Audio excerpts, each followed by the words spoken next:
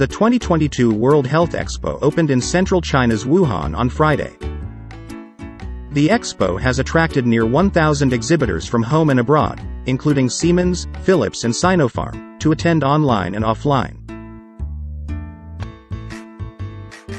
New technologies and products on health industries such as domestically made CT scanners, 5G network-connected ambulances, and remote-controlled B-mode ultrasound machines are exhibited in the three-day event. 24 contracts worth 44.4 billion yuan, about $6.6 billion were signed. Several forums also take place during the expo. Experts in medicine, physics and mathematics call for cooperation to boost the development of health industry.